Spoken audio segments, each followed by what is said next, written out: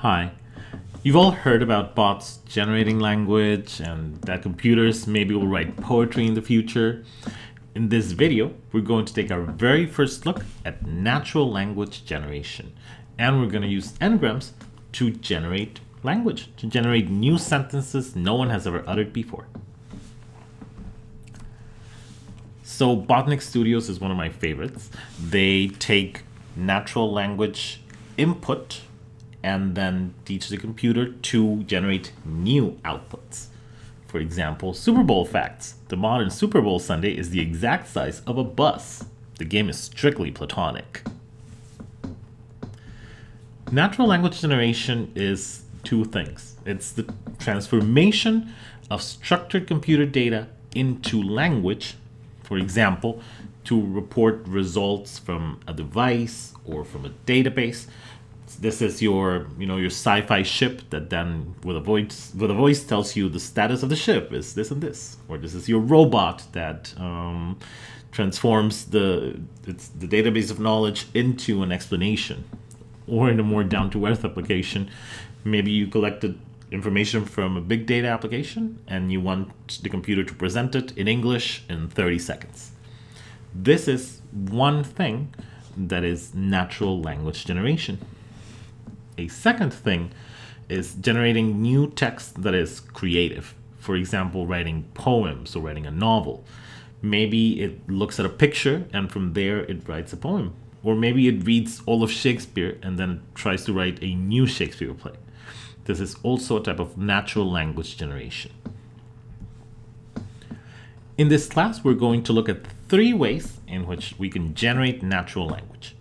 This video is going to talk about n-grams, so chains of words chained by their probabilities. On week 6, we're going to talk about neural language generation, which uses deep learning neural networks like RNNs and LSTMs to generate new text. And on week 7, we're going to be talking about parsing rules to aid in natural language generation. For example, if we have a very specific structure that we want to generate, like a poem. Here, we're going to talk about the most basic form of natural language generation through n-grams. So this is automatic Shakespeare. For example, if we generated it out of a unigram, it would sound like this. To him swallowed confess you both. Which? Of save on trail for RA device and wrote life have. Hill he late speaks, or a more to legless first you enter. Not great. Let's see how we would do with chains of bigrams. Why dost stand forth thy canopy, forsooth? He is this palpable hit to King Henry. Live king. Follow. What means, sir? I confess she. Then all sorts he is trim, captain. Still not great. Let's see what we can do with chains of trigrams. Fly and will rid me of these news of price. Therefore the sadness of parting, as they say, 'tis done. This shall forbid it should be branded, if renown made it empty. A little bit more readable. How about 4grams? Chains of 4grams. King Henry, what? I'll go seek the traitor Gloucester. Exeunt some of the watch. A great banquet served in. It cannot be but so. So how did the computer make these? Let's go back to our n-gram table, our bigram table from the example, restaurant example. We had 9,000 sentences asking questions about restaurants. And from there, we calculated how many times we have the combination I want, 828 times, I eat, 10 times, and I food, which is just that one time that we inserted with smoothing. So let's choose a random starting point. How about I want? We have the bigram I want, which has 2 elements. I want. Let's take the second element and make it the first element of a new bigram. Where can we go? We have want as our first element, and then what are the possible second elements of that bigram? It could be want to, which happens 609 times. It could be want food, which happens 7 times, same as want Chinese. It could be want lunch, which happens 6 times. So let's go with the one with the highest count, want to. So we have I want, and let's add want to. Whoop. We have the bigram want to. So let's take the second element, 2, and make it the first element of the new bigram. We're standing on 2, and then where do we go? Maybe we can go to eat, which occurs 687 times. We can go to spend, which occurs 212 times. We could go to lunch, which occurs 7 times. Since we're using the one with the highest count, let's have to eat. So I want to eat. So we had the bigram to eat. Let's take the second element, eat, and make it the first one of the new bigram. So we are chaining bigrams together. If we are standing on eat, where could we go? We could go to eat lunch, which occurs 43 times, eat Chinese 17 times, eat 2, which occurs 3 times. Let's choose the one with the highest count, eat lunch. I want to eat lunch. A chain of bigrams that was the most likely chain for us to follow. I want 828 times, want to 609 times, to eat 687, eat lunch 7. I'm sorry, 43. The model just generated a sentence. From these humble starts, which are just counts of how many bigrams you have, this language model could generate a valid, grammatical, and perfectly good sentence of English. I want to eat lunch. So it knows a little bit of English. Why don't you give it a try? I chose the path with the with the highest count for each of the chains. Why don't you give it a try? Let's start with the word I. And if you're at I, you can go to I want, I eat, I spend. Try to take the 2 most likely paths, so the 2 paths with the highest count, and then you choose at random, and then go to one or the other. And keep going until you have 5 words. And let's see what kind of sentence can you generate. Then give it another try and see if you land at some other sentence. This way, you will be able to generate quite a few sentences of English. So follow these instructions, give it a try, and I'm going to count to 5 for you to pause the video now. I'll give you some of my solutions when I count to 5. 2, 3, 4, 5. Welcome back. These are some of the ones I made. So I want to eat Chinese lunch. I want to spend 2. I want food to eat. I want food to spend. I eat Chinese food too. So all of these are English sentences. This humble Ngram model knows quite a bit of English because it knows how to put English sentences together. Again, try to see this against the backdrop of you learning a foreign language. Try to think of how long it takes you to be able to do this in a foreign language. And the computer can replicate that ability just by having the input and then counting the number of bigrams it has. So this is a way that the computer can use n-grams to generate sentences of a language. This is how Shakespeare got generated here.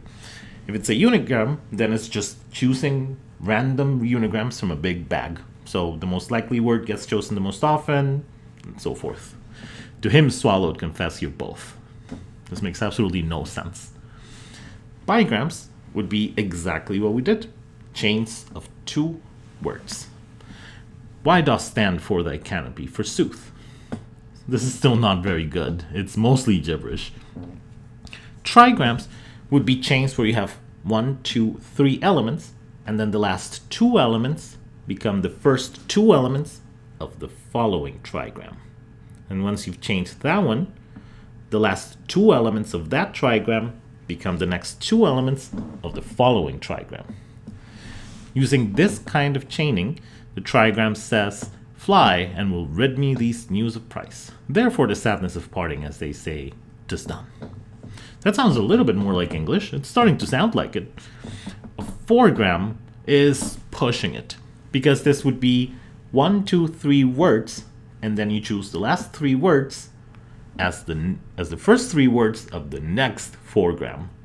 And then you take the last 3 words of that fourgram as the first 3 words of the next fourgram. And that's how you do the chaining.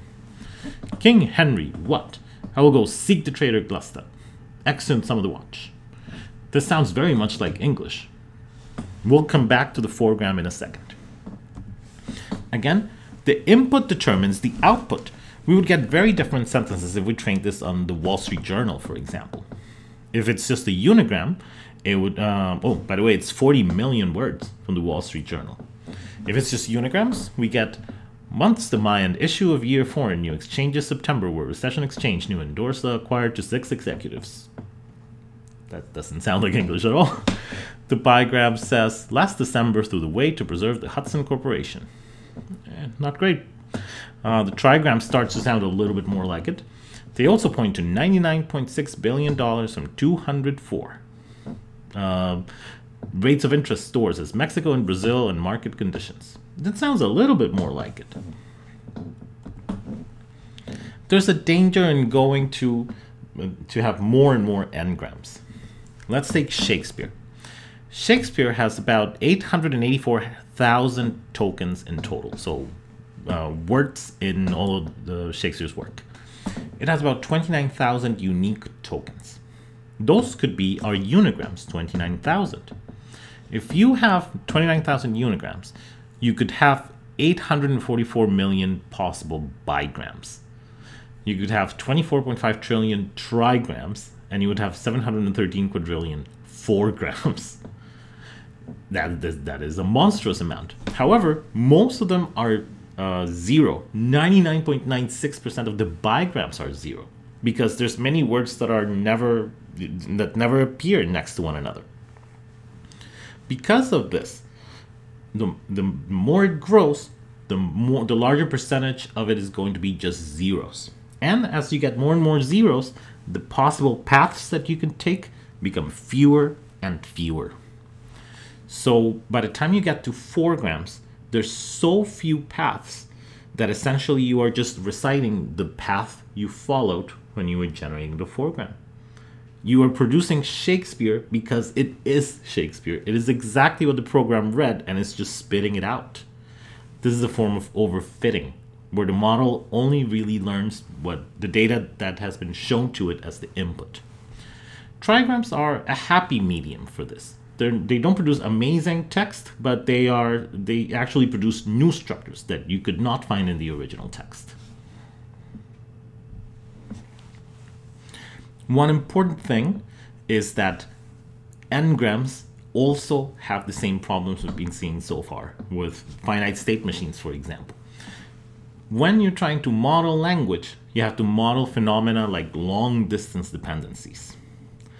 Something like this sentence. The fact that he's the one who didn't read the recipe and tried to bake the thing all by himself. These two words depend on one another. If you changed she as the first word, then you also need to change himself to herself. So in order for you to capture this dependency, you'd need something like an 18-gram to have these two words within the same probability. And at that point, you'd be ridiculously overfitting. That n-gram is really no good for generating new structures or really for predicting anything other than the data it just saw. So n-grams do have limitations in how much they can generate data and in how much they can model data, but they are very useful for modeling short distance dependencies. And we're going to be using these a lot. For example, when you are typing on your phone to predict the word you're typing right now or the next word.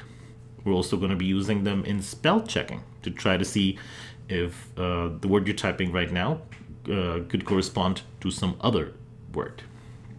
We're going to use it in predicting emails, for example, email autocompletion.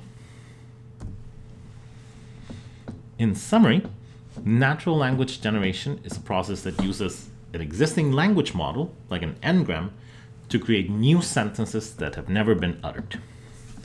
We can use n-grams to generate new sentences by jumping from one bigram to the other, from one trigram to the other. This is very good for modeling in immediate short distance dependencies, but it's not going to be good at remembering long distance dependencies, because the larger our n-grams are, the more we are overfitting the data. The more is just the one path we saw when we were taking the data in. But this doesn't mean that n-grams are not useful. They're very useful. In the next videos of the week, we're going to look at some of their applications. For example, prediction of texts, prediction of words in texting, and spell checking.